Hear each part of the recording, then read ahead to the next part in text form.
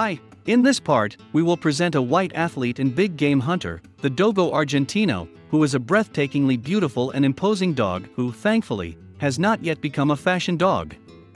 In this part, we will take a look at the 7 points that a Dogo Argentino thinker should consider very carefully before making a purchase.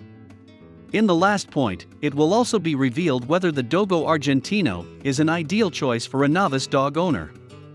To stay on top of the series and to get instant notifications of new parts, sign up for our channel and also press the bell button. 1. A brief history of the Dogo Argentino. The Dogo Argentino is a young dog breed that does not have a very long history and is the result of breeding and selection designed with almost engineering precision. In the first half of the 20th century, an Argentine pair, the Martinez brothers, began breeding an idealized dog breed with the goal of creating an ideal breed of dogs suitable for big game hunting, which is also excellent in guarding protective work, but also an ideal family dog. Given that at that time Argentines hunted mainly wild boars and cougars from horseback, it was a basic expectation that this new dog breed would be extremely strong, athletic, and persistent enough to chase a game for days and nights, without stopping. The Martinez brothers' notes show that the breeding grounds were laid by the now extinct Cordoba fighting dog, which was crossed with 9 other breeds in the program. These included the white Old English Bulldog, the Bull Terrier, but also the Boxer and the Dogue de Bordeaux for family friendliness.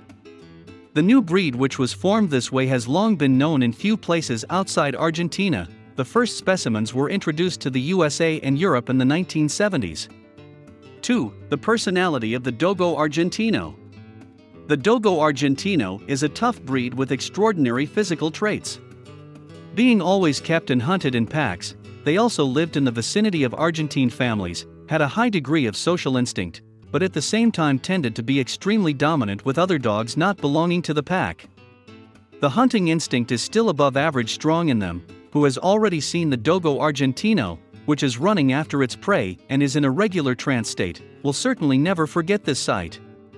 Thanks to their ancestors, the Boxer and the Dogue de Bordeaux, they can be called excellent family dogs, loving and affectionate in relation to family members, but generally aloof from strangers who do not belong to their pack or family. Because of their excellent instincts, they are usually able to accurately identify those approaching with malicious intent and take effective actions against them. 3. Size and coat of the Dogo Argentino. The Dogo Argentino is a large dog, with an average height of 60 to 70 centimeters at the withers and an average weight of 35 to 45, sometimes 50 kilograms. Their hair is short and snow white, a small dark spot around their head is accepted. The white coat color, by the way, was a distinct breeding goal in the eyes of the Martinez brothers, as the hunters chasing the game had to notice their dogs in the dark and could not confuse their own dogs with the game. White is a legacy of the gene pool of ancient bulldogs and bull terriers. 4. The trainability of the Dogo Argentino. The Dogo Argentino is a sensible, clever, yet, like other hunting dogs, a highly independent, fairly self-contained dog breed. Hunting, catching big game is in their blood, it works instinctively, you don't really have to teach that. Due to their excellent sense of smell, they are used successfully in many countries as search and rescue dogs, and due to their enormous physical strength, they are suitable for both police and military service, and can easily be trained for guard and protection duties. The only limitation in the work is the really above-average hunting instinct of the Dogo Argentines, since if they see any kind of prey, they certainly tend to linger after the game, abandoning the original task. You can teach them to skip this with extreme consistency, if you can teach them to skip it at all. 5. The activity of the Dogo Argentino.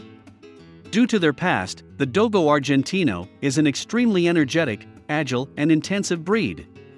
Because of their endurance and tremendous strength, they can be good partners in almost any form of movement, an ideal companion on long hikes, on foot, or by bike, but in order to play and be with other dogs, early socialization is certainly needed. Because of their perseverance and strength, they are still actively used for hunting in both North and South America to this day, most often against wild boars, which are easily caught, and 2 to 3 Dogo Argentines are able to capture and render harmless larger pigs. 6. Health and longevity of the Dogo Argentino. The Dogo Argentino, due to the fact that they have not become fashionable, can be considered a healthy breed. Their average lifespan is 11 to 12 years. Like other white-haired dogs, Argentinian dogs are affected by inherited deafness at birth. Typically 10% of puppies are affected by bilateral deafness. These individuals are usually deselect from the pack after the first hearing tests of their 6 weeks of age. Like other large dogs, this breed also has a tendency to develop distorted hip joints and dysplasia. 7. And finally, the last question: is the Dogo Argentino ideal for first-time dog owners?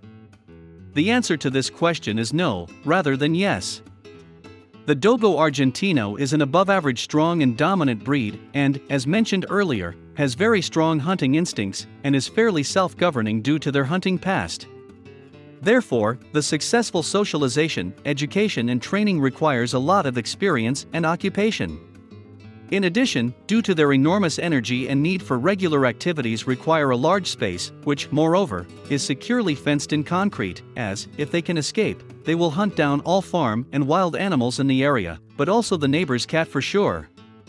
Responsible breeders also usually point out that it is highly recommended that they should be kept in the countryside. This tough, dominant hunting dog is not really suitable for the city and the couple of 10-square-meter backyards.